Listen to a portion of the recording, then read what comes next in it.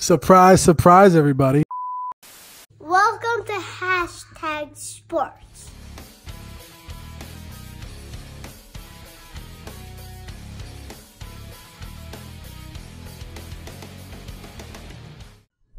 Hashtag Sports is proud to partner with Mr. Rogers Homes. Sean Rogers is a proud Western New Yorker and is now your Arizona relocation specialist. You can see his reviews as a top 1% agent on Zillow, Homes, and Trulia.com. Go ahead and download his free Arizona relocation guide found in the description of this video. Subscribe to his YouTube channel, and, as Sean would say, God bless America and go Bills.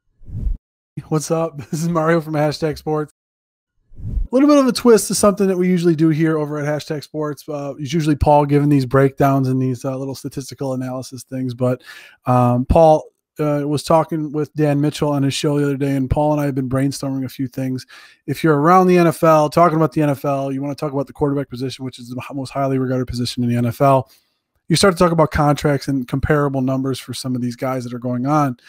And you can't get away from the comparison between Josh Allen and Lamar Jackson. If you're going through the annals of what's been going on, obviously Josh Allen signing his extension, $258 million, which doesn't start until 2023.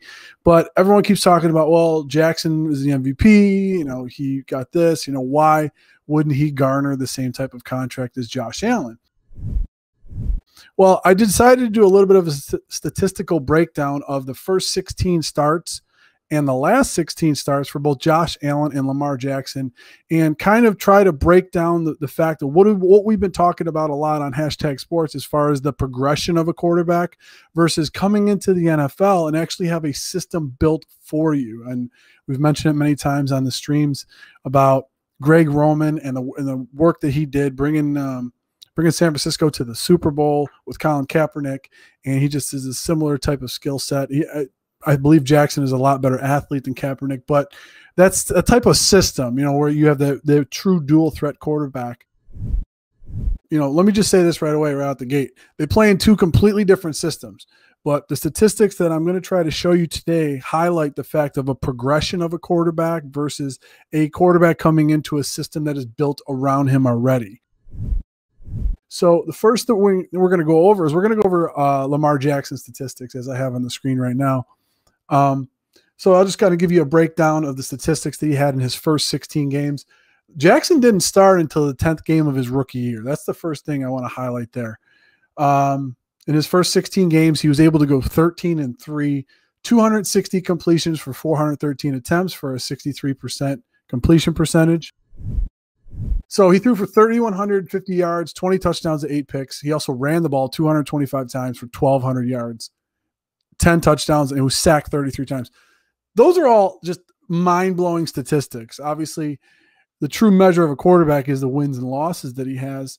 So, you know, going on that, he was very successful in that, came out of the gates with a 63% completion percentage, only 8 picks in his first 16 games. That's really good for a quarterback. But he did run the ball 225 times in his first 16 games. That is a lot. Now we go on and we try to take a look at Allen's first 16 games. Now, completely different. He started in the second game of his rookie year. Obviously, Bills fans, we know because of the Nathan Peterman meltdown. Anyway, so his first 16 games, he had a 9-7 record, 265 completions for 468 attempts for a 57% completion percentage. A lot of the worries that a lot of people had about him coming out of college as a raw prospect, it kind of aligned with that, and a lot of detractors tend to gravitate toward that. 15-19 touchdown to interception ratio. He was also running quite a bit because a lot of the things that were when he was going through his progressions weren't there. I think he was 1 read and out, 1-2 read and out. And if you go back and watch some of the game films of that, you'll see that as well. 126 rushes for 763 yards, 11 touchdowns, sacked 38 times in his first 16 games. So he was on almost the David Carr path of getting sacked as a quarterback coming out and trying to learn a system that was completely foreign to him. You know, you go to the other side with Lamar Jackson, he had a system with Greg Roman that was built around his skill set. Allen was trying to learn a new system that really wasn't tailored to his skill set, if you know about the EP system. And unfortunately, the man who has run the EP system to perfection for 20 years up in New England, who will remain nameless. But then we start to go over the last 16 games of both Allen and Jackson, I think it starts to open it up a little bit for everybody.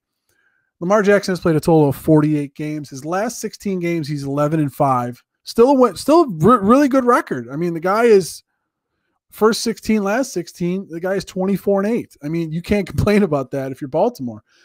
He has 259 completions compared to his 260 for 407 attempts. So he's right around where he was in his first 16 games playing in the same offense. I think that's key too.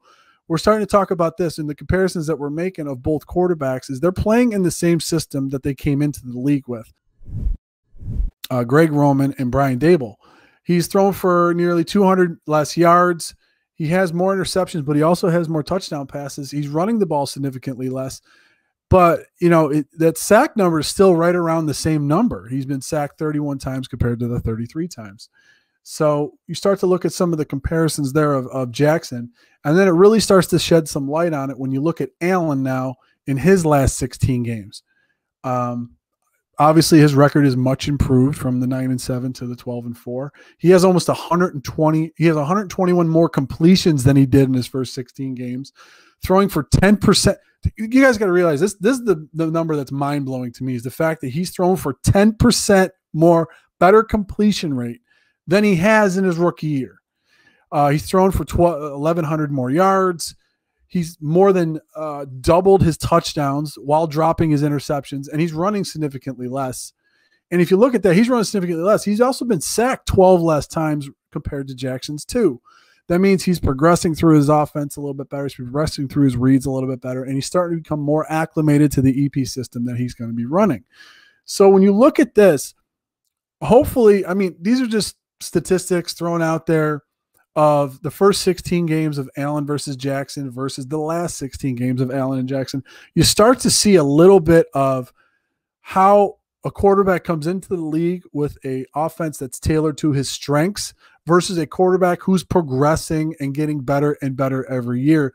And for me, I think it's probably the reason why you're starting to see why Allen and the Buffalo Bills organization decided to extend him 6 more years for $258 million. And you haven't really heard many talks about Lamar Jackson in his plight to try to get a new contract. Now, will Jackson get a new contract? He may not. I don't know. I don't know how you can deny having a former, league MVP and not sign him to his second deal. But the fact that he doesn't have an extension in the works or it hasn't been announced or anything of that nature, I think if you just take a nice little snapshot of the statistics that are going on, both playing with the same coordinators that they came into the league with, you start to see the comparison between a quarterback who came into the league with an offense designed around him and a quarterback designed and progressing and growing as a quarterback in the NFL.